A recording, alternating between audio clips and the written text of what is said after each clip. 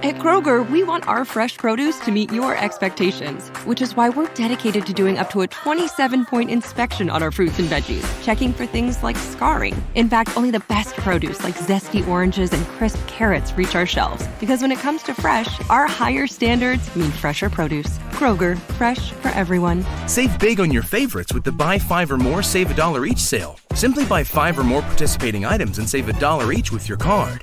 Kroger, fresh for everyone.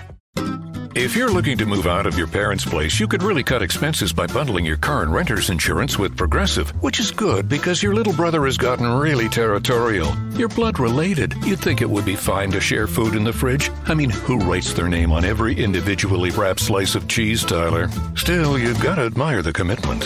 So bundle your renter's and car insurance with Progressive and use the savings to help you move out and have all the cheese you want. Progressive Casualty Insurance Company. Coverage provided and serviced by affiliates and third-party insurers. Impact of Influence, the Murdaugh family murders. This is the unfolding story of a powerful South Carolina family, the mysterious deaths they are linked to, and our quest to bring you the truth.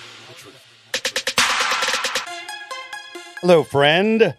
Matt Harris, Seton Tucker, and we're grateful you're here. You can reach out to us, mattharrispodcast@gmail.com, or the Murdaugh Podcast Facebook page, or murdaughpodcast.com.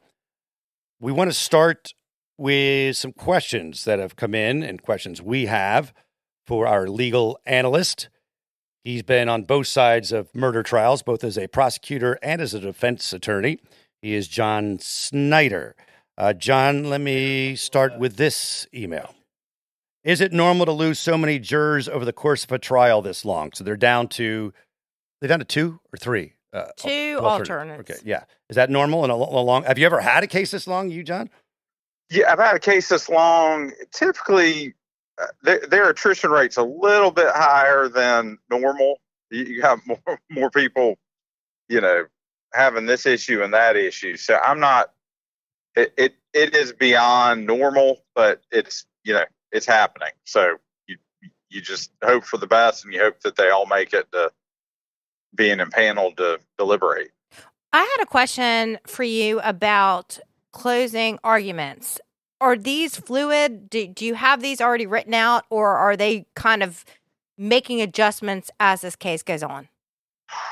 They are making adjustments as the case goes on, but most likely both sides of this case probably have already written their closing when they were writing their opening.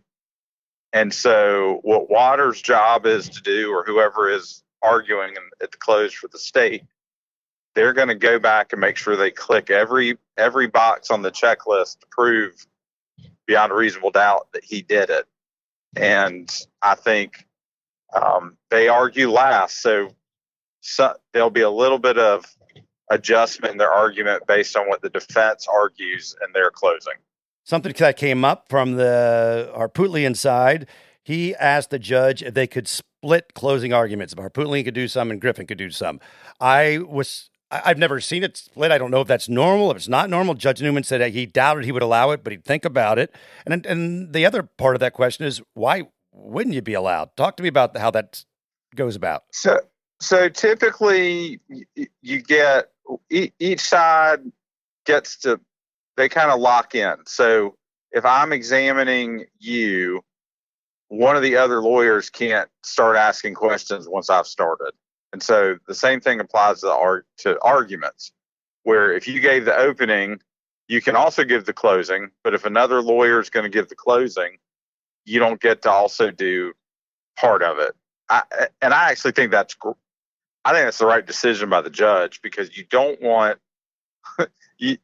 you could theoretically have two defense lawyers arguing on behalf of the same client, separate different theories of the case, and so that could create error in the conviction. So I think the judge is wise to deny that motion. Who's going to be doing the closing argument for the defense? Any predictions? I think Griffin. You're going to want somebody that can connect to those 12 people that are actually going to be sitting deciding this case, and so you want somebody that's got complete and total grasp of the facts and you want somebody that can just bring it home. It's going to be long, probably, and I think that's why honestly, I think Harpootlian's age came into play. On do we want him up there for 2+ hours? Well, they said that that was the question they asked the judge at the end of the day on Friday, was whether they were going to limit the time that each side had to give closing arguments, and Judge Newman said, nope, take as long as you want. So that's going to be a strategic move, in my opinion, about how long are you going to keep these jurors' attention? Do you have an opinion on this, John?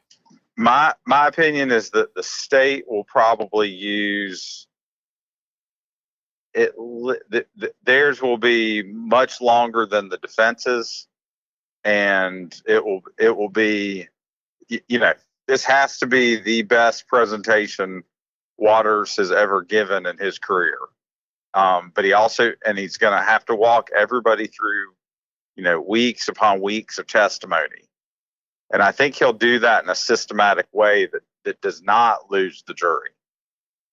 Another question, email. This is from Simone.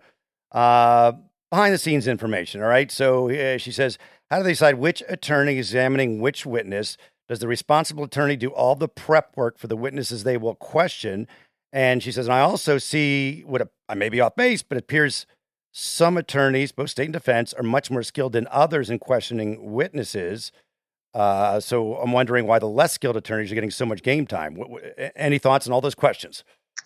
Well, I think you alternate, and a case of this magnitude, a case with this many witnesses, and the forensic part, the technological part with the cell phone tower and those records, it would be impossible for one lawyer to do it all. So you just have to divide it up, and then some people are just way better at it than others, and that comes across when you're watching a trial.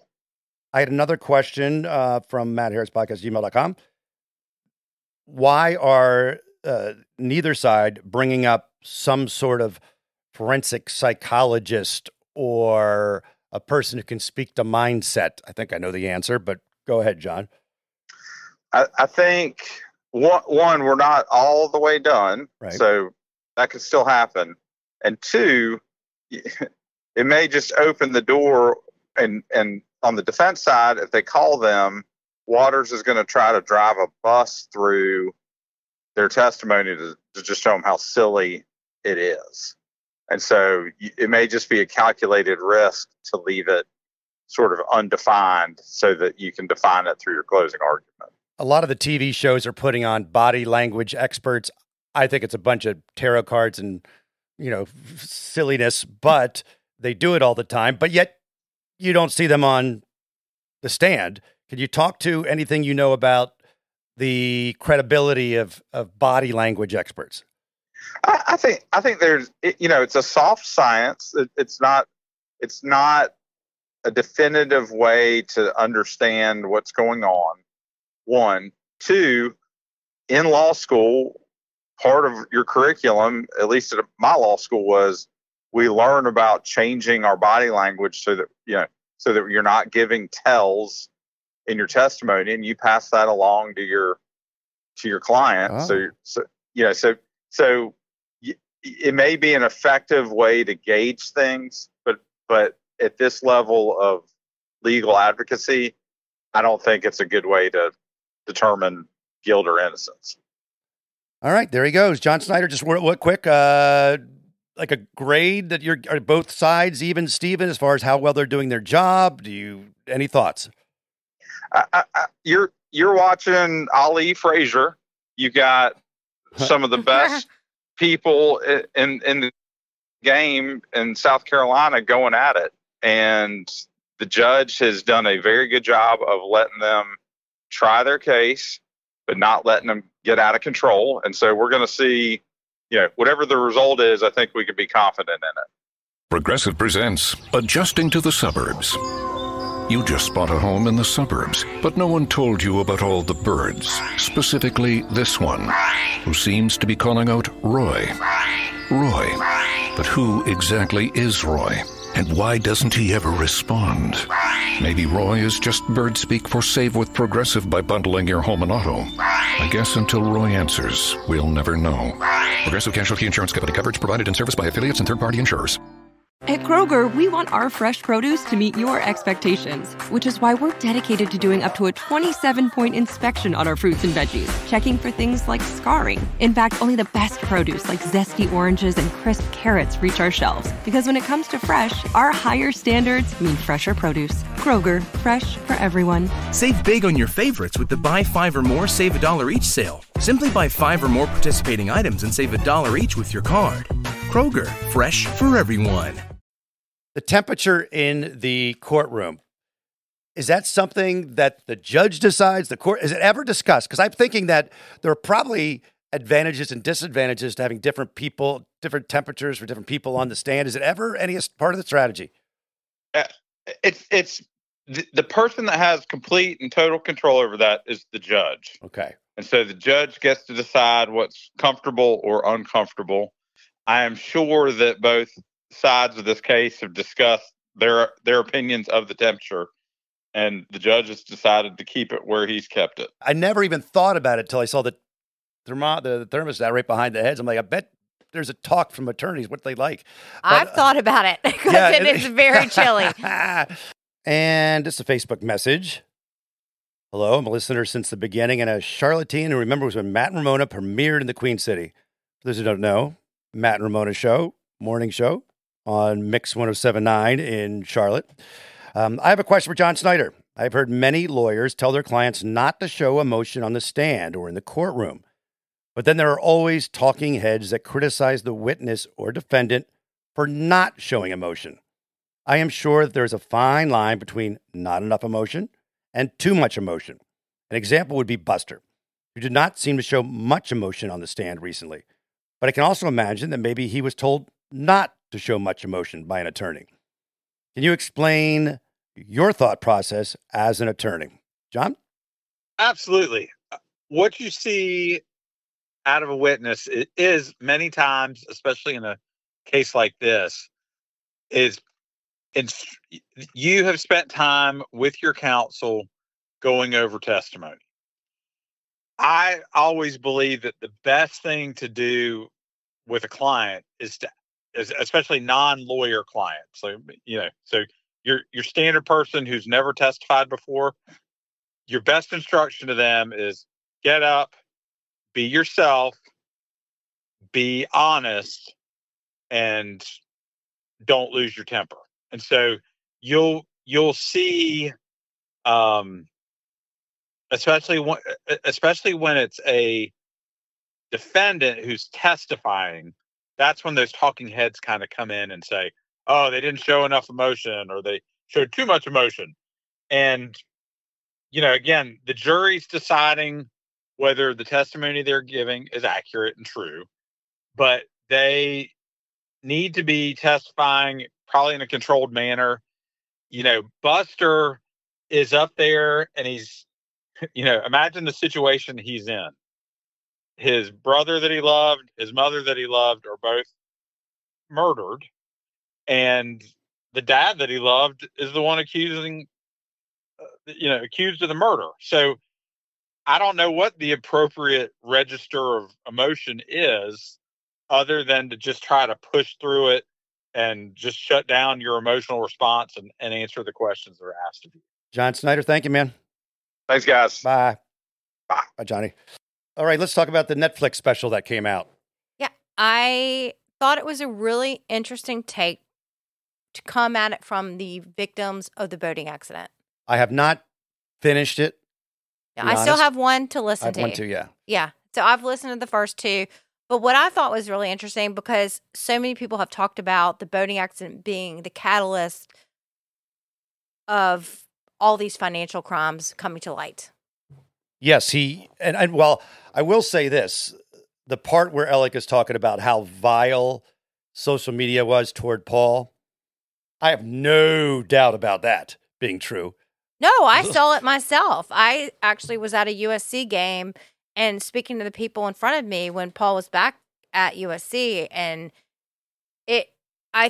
there definitely was a lot of negative reaction, and we heard that Maggie didn't want to stay in Hampton itself because of the reaction she received in the aftermath of the boating accident. So I actually believe that was true. And what's also is where I think the defense might go a little bit is the next day after the murders, or maybe it was 2 days, John Marvin and Randy, his brothers, were on, I believe, Good Morning America, and they talked about the threats that Paul received, remember? And then Sled eventually went to Paul's USC apartment and got his computer, I believe. But what the defense might say is, all these threats, nobody in any organization, Sled, Carlton, whoever, dove into those and did any investigation. Well, we haven't heard anything. And I actually got a question from a listener about whether Sled investigated these supposed threats. I don't know if they're real or not, but we have not heard any testimony about it at all. And that's why I think the defense might go down that path in closing or something like, look, they didn't even look at these threats, which would have been credible. Now, I'm not saying they are or aren't, but I think that's how you present it. Yeah, we don't know. And Alec did a great job in the one question where he talked about how whoever shot Paul had hate in their heart. Seemed a little contrived, maybe a little rehearsed. I've received a couple of questions about this hate in my heart thing. About whether, again, that was rehearsed or whether Alec was talking about himself with this hate in their heart. I mean, I don't know. It's up for the jury. It's up to the jury to decide. Right. Well, what he did point in their head is, right, this is a incredibly violent, awful murder scene. And it's going to be the defense's one of their major points is going to be, do you really believe Alec, who I'm just presenting it as they would, do you really believe this guy, you've heard testimony after testimony after testimony, how much he loved his son and his wife, would shoot his son in the head? Do you really believe that, jurors? That is going to be their case. That's the case. Yes, jeez. Oh, let's see. What else do we have to chat about before we roll?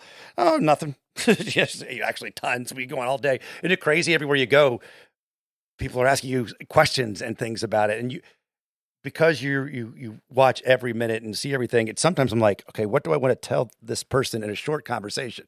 But it's so funny because people ask me all the time what I think, and I don't know if you have the same conversations with people. Like, it doesn't matter what I think. It matters what the jury thinks. Yes. And we've tried to do this podcast over this since June of 2021 with that kind of temperament, that kind of somewhat evenness of how we are rolling out information and articles and whatnot. And I try not to actually give my opinion to people. No, or do you do the same? Yeah, I know. Yes, I don't. What I usually say is, this is what the jury's heard. This is not what the jury heard. I'll say something like, you have to remember, you have to try to keep your mind in only what has been admissible, not all the outside noise. And that makes it, but is the jury able to do that? Did any of the jury members go home and watch the Netflix special? Well, we didn't talk about this with John, which I meant to, was the reaction in the court. I am sitting in the last row of media, which is like the D list. So I'm sitting in that last row. And so there are people right behind me, and they're oohs and ahs and cheers. And finally, after many days of this, the judge finally talked to the gallery and said, there should not be any reaction. So they're reacting to what a witness says or what Alec says or something like that. Yeah, and they're almost cheering on the side that they mostly guilty. They want to say, yay, yeah, good job. I get how people think that. Yeah. But it's also a courtroom. It's not a sitcom. So it's a little weird. So so for instance, Creighton Waters would ask kind of a good question, they thought, and they'd be going like, yeah. Yes. Wow. Absolutely. Yeah, that's hard to believe that they've gotten away with that. Well, we shall see. We are always grateful, and you can reach out to us, mattharrispodcast@gmail.com, Murdaugh Podcast on Facebook, and we'll talk soon, friend.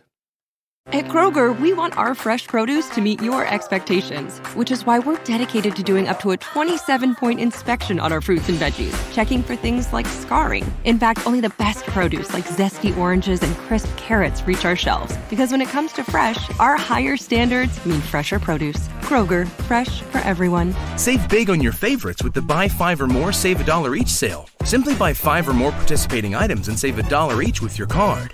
Kroger, fresh for everyone. Progressive presents Adjusting to the Suburbs. You used to associate crickets with silence.